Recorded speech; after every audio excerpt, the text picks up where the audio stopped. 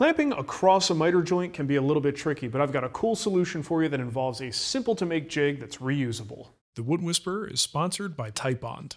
Now, if you're not familiar with why this is a difficult joint to clamp, just look at the way a clamp would engage with this. The clamp is meant to go across the joint, and there's just nothing to grip onto because everything is at an angle. So there's a couple different ways that I've handled this in the past. One way is to use clamping blocks. Now, you could attach these with double stick tape or something like CA glue, and the key though is you want to use a soft species of wood. These 2x4 stock pieces would be great for this because after the CA glue dries and you need to pop this off, you want the weaker wood to be in your sacrificial block, and this way you just have a little bit of cleanup to do when you haven't pulled up any of this walnut. That's one solution. Another solution requires a lot of planning, and that is before you cut your pieces to final shape, you might be able to leave a little bit of extra material to put some kind of a ridge in there or a notch that you can set your clamp into and get the appropriate clamping pressure where you need it. Now, I think the best way to handle this is to use a reusable jig like this. These are actually two pieces. They're exactly the same.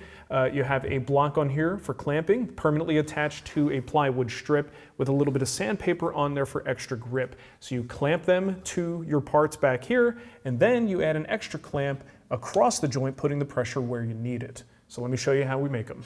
I cut two pieces of 3/4 inch plywood to about 2 inches wide and 24 inches in length. You can vary the size based on what you most frequently need to clamp. Now I'm cutting a couple of hardwood blocks with a 45-degree angle on one end.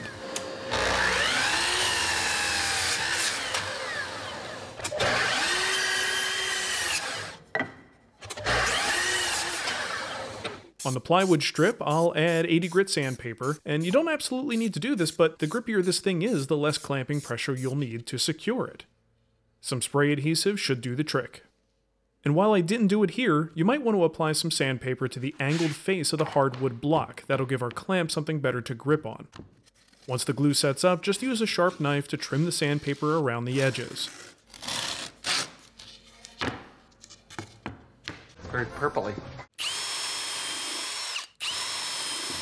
The blocks are then diligently pre-drilled and countersunk for screws, except I really wanted the screws to be on the plywood side, so those holes are now just decoration, and I'll attach the blocks with glue and screws from the correct side. I'm a professional. Now, using these guys is actually pretty straightforward, but there's a little bit of subtlety and nuance to it, so let's go through the process. Now, you can make this a real trial and error process. Just try clamping it up, keep the joint dry, and just see which position gives you the best clamping pressure, or you could just think ahead and draw some lines that might actually help you out here. So when the joint is together, I like to find the center of the joint. This is just by eye. You could certainly measure if you wanted to, something like that. Then I'm going to grab a square and extend that line. And the reason I'm using a square is because I want to stay perpendicular to the joint. I don't care what these angles are. They could really be just about anything. What I want to know is the perpendicular line at the center point of the joint. And go lightly because you're probably at a finished surface here, so we're going to have to sand this out later.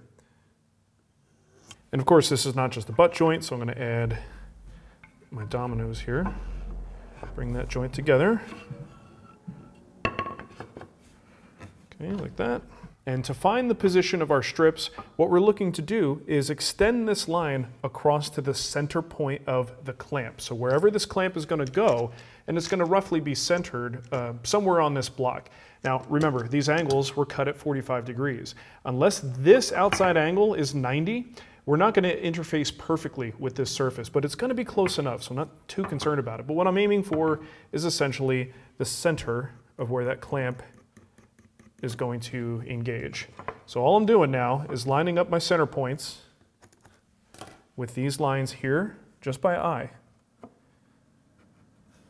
Almost like I continue this line all the way across, and I'm looking for it to engage with that line. And now on each side, I'm just going to add a small clamp. That's the joy of using the sandpaper. It grips so well, you really only need one clamp. If you decide to forego the sandpaper, you may want to put 2 clamps on there just to be sure it doesn't slip. And then now all we need to do is add our 3rd clamp across the joint and try to keep your bar in line with that center line. The good thing about an F-style clamp is this little doojobby here, that's going to wiggle and it's going to find the angle.